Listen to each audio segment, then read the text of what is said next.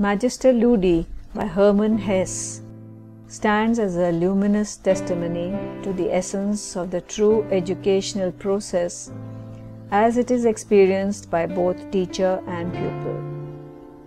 As a novelist, Hesse often postulated the possibility of a spiritual kingdom towards which his heroes strive. In Megister Ludi, the hero struggles to be true to his inner guide and is assisted by a teacher who is centered in his inner self. Both teacher and pupil aspire to live and experience the inner perfection. The example they set before us is an inspiration that will hearten us all on our own educational journeys.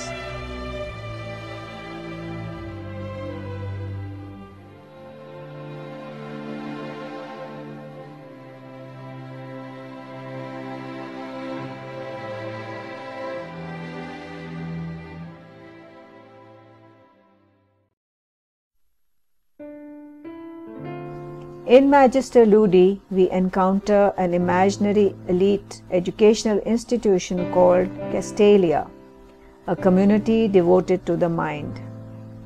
Meditation plays a key role in the life of Castelia.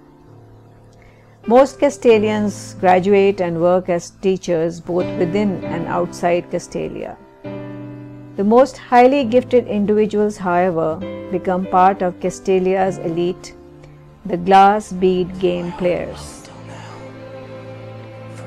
Hesse's protagonist, Joseph Neth, studies under Castelia's guidance and eventually takes his place in the hierarchy. Throughout his life, Joseph is conscious of an inner sensation which he describes as his own growth of consciousness. Joseph comes into contact with many teachers, but none influence him as profoundly as his beloved music master.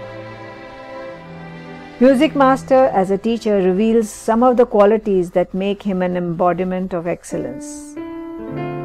He never forces his own knowledge or understanding on his students, but leads them to discover those possibilities within themselves.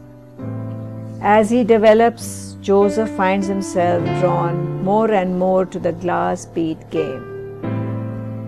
The glass bead game is essentially a kind of mental synthesis of the spiritual values of all ages and cultures.